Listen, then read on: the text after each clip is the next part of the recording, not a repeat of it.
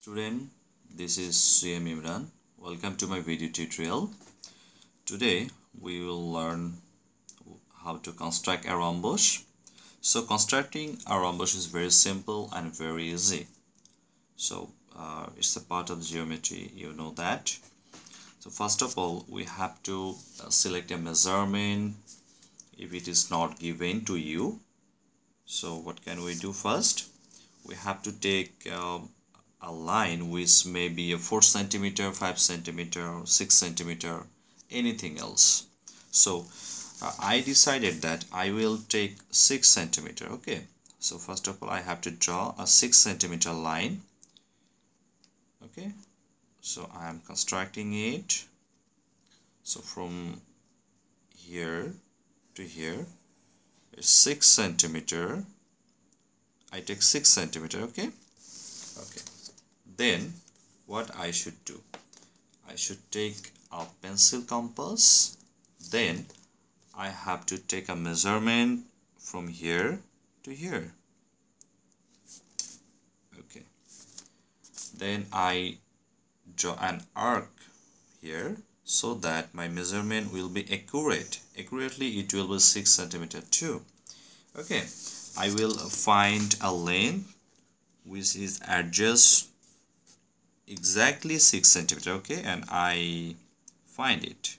Okay, so here is the point which is 6 centimeter from this point to this point. Okay, then I have to draw another 2 arcs from this point and from this point. Okay, in the same measurement. Okay, careful that your measurement should always 6 centimeter all the time. Okay, so now I will draw an arc from here and another arc from this point so that I will find a point. My actual vision is to find out a point, and that point I will add this point with this point. It will be accurately 6 centimeter, and it is, and here it is. Yes, I'm successful. So it is 6 centimeter, and if I add this point too, it will be 6 centimeter too, and it will be 6 centimeter too. So I construct 4 equal sides. Okay, so here is my rhombus. I have already told you that it is very simple and very easy. Okay, now I will show you the properties of rhombus. First of all, maybe you all know what is diagonals. If I draw a line from this point to this point inside the rhombus, it is called a diagonal. So we can draw 2 diagonals here. Okay, so another is from here to here. Okay, it is a diagonal, and here it is my another diagonal. And you all see 2 diagonals are not same, right? One is shorter and another one is longer. So here is my 2 diagonals. I can give a name of this rhombus. It is A,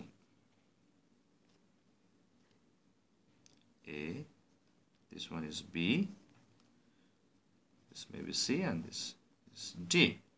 Okay, and the 2 diagonals intersect each other in the point O.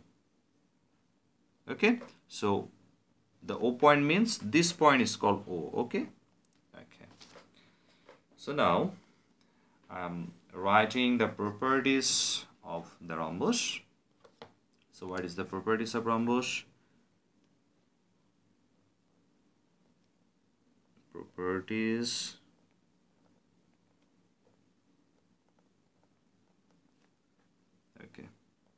properties. The first one is, you all see that it looks like a parallelogram.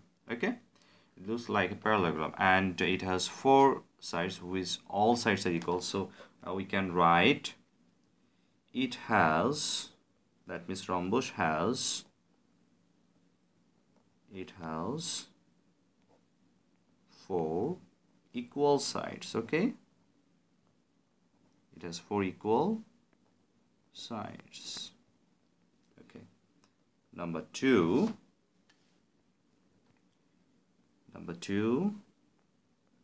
it has 2 unequal diagonals. Unequal diagonals. I already showed which are diagonals. A to C and B to D, these lines are called diagonals inside the rhombus. Okay, the number 3 is the opposite sides of the rhombus. If you have idea about the parallelogram, so you all know what is parallel lines. When two lines maintain equal distance from each point to another, those lines are called parallel lines. So here AD and BC, I'm again saying AD and BC, this line, and AB and CD, AD and BC, and again CD and AB, the opposite sides are parallel.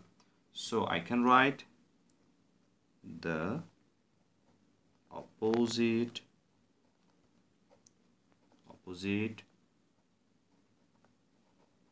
sides of a rhombus are parallel.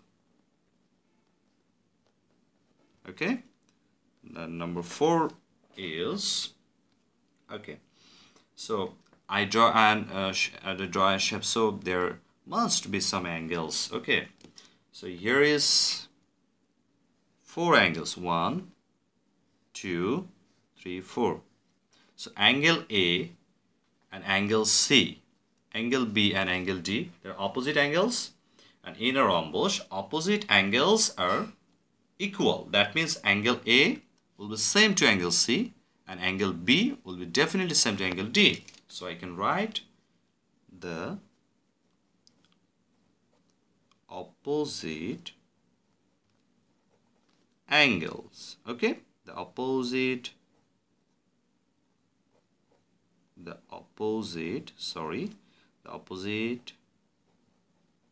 angles are equal. Okay, that means if it is 60 degree, if the angle A is 60 degree, definitely angle C will be 60 degree too.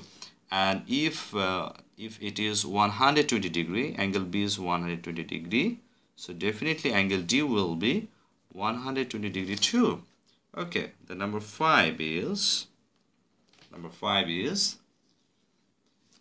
I already told you it has 2 diagonals, but 2 diagonals are not same. Okay, I've told you. Okay, so when I draw 2 diagonals, they intersect each other, right? So I can write the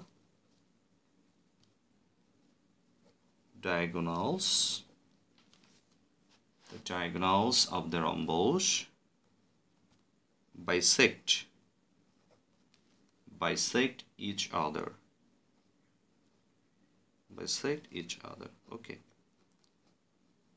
the diagonals bisect each other. Bisect each other means, it means they cut each other in half.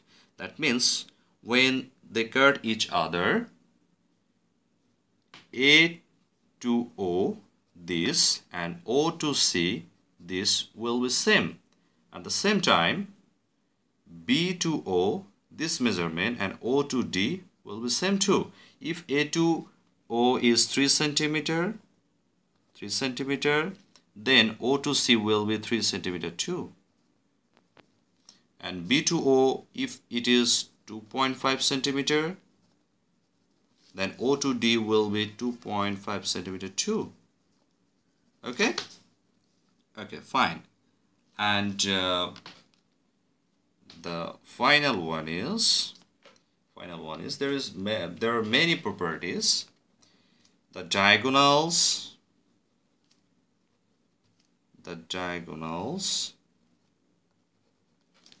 intersect each other.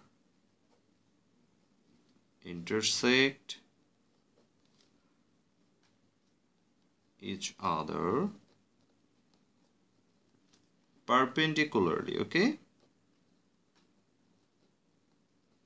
Perpendicularly. That means perpendicularly means there will form 90-degree angle, okay? 90-degree angle create hobe, okay? So a 90-degree angle ta kothay form hocche jokhon when the diagonals intersect each other at the meeting point is O, there form a 90-degree angle. Okay, they intersect each other perpendicularly. That means here is form a 90-degree angle. Here is another 90 degree. Here is another 90 degree, and here is another 90 degree. Okay, it is 90 degree. This is 90 degree. This one is 90 degree, and this one is 90 degree too. So you are all clear now about the properties of the rhombus. There are many properties. I have already written 6 of them. So these are all important for you. I think it make clear all of you, and you all know how to construct a rhombus and what is the properties of rhombus. Okay, so up to now it is clear, and see you all in the next tutorial. Till then, goodbye.